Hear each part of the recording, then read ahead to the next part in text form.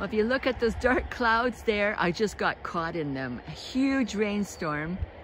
I was going to Woody Point, which is just before Gros Morne Park, and it started pouring, and I thought, I'm not gonna keep driving down this steep hill in a rainstorm. So I turned around with great difficulty and managed to get out of the rain and into a sun hole, and look at this, it's moved on. It actually smells lovely after the rain.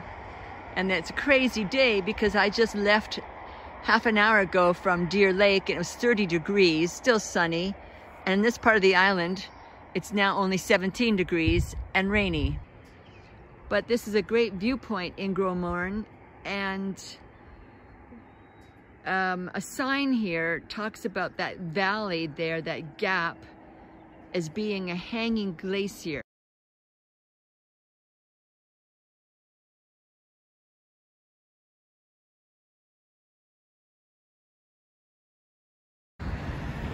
So this hanging glacier, if you see that saddle inside, they say a river of ice, the thickness of 5 ferries stacked on top of each other, gouged out the earth and made that big gap that you can see there, and also gouged out the main valley in front of me, which is now covered with vegetation, and they've got the electricity running through there.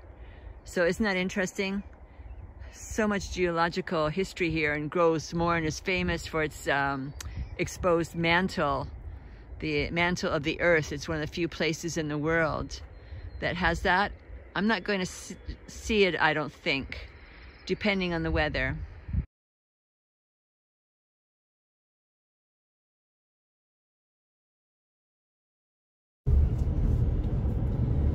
Well, there is a sign saying check your brakes. So I imagine we're in for a lot more hills. Wow, this is steep, everybody. And the rainstorm is behind me. Black clouds coming in the same direction as me. I just hope I can stay ahead of it. It's pretty freaky. Way out in the far end, I think I can see the Tableland mountains, or the big flat area of something. Very interesting.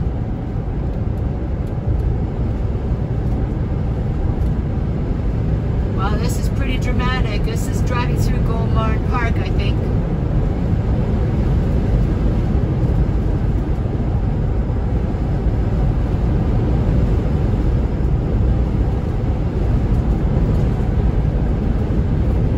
And you gotta be careful because of moose darting out on the highway here.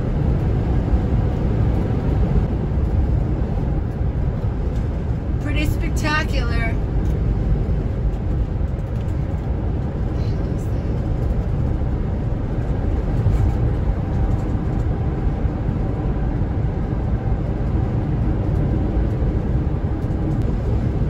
More amazing vistas. This is pretty amazing.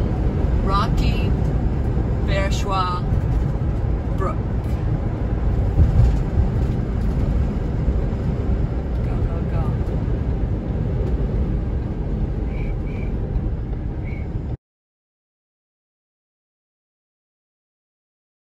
This is pretty amazing. Look at how the cloud bank, the fog bank is hitting that mountain and going up its side and forming around the top. It smells beautiful. It smells so fresh, like the wilderness. It's interesting, where I'm sitting now there's less wind than where I was standing just 20 feet away, just depending where you stand on the relative to the edge of the pond there. Now there's a close-up view of the fog forming over that mountain. It smells like the Rocky Mountains to me right now, with the rain.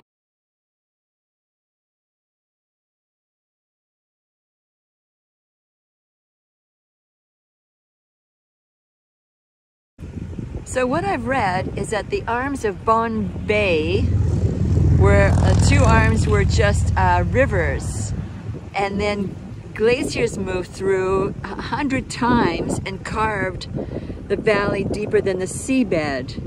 And then when everything melted, you had the water move in, and thus we've got the two arms of this fjord. And it's apparently a very special ecological area with unusual sea creatures that can survive in the cold water.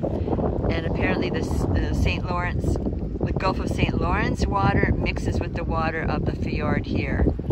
So that's my short summary of what I've read on the sign, and I'm sure there could be lots to learn.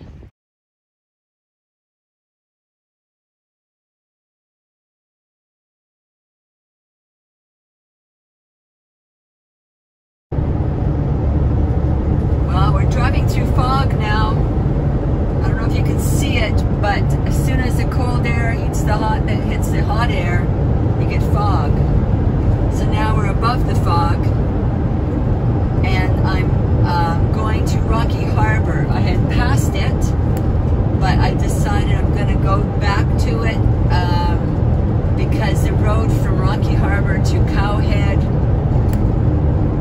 is too remote, and it is 4:30 at night, and I just don't want to be in the middle of nowhere by myself after 5 o'clock on this kind of road with hardly any cars around. But this is all Gros Morne Park, Gros Morne I should say. The French call it Gros Morne, and it means big mountain. And the trees here are all pretty stunted because it's colder and they get the brunt of the cold fog coming in. Okay, there's a good shot of the fog. Rocky Harbour is down in the valley there, and you can see the fog just moving in over the whole town. And that's where I'm going. But I see parts of the town exposed through the fog, and it's a nice harbor.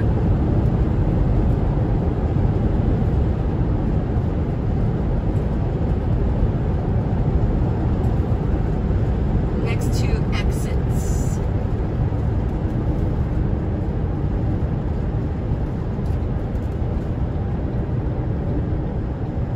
Next one.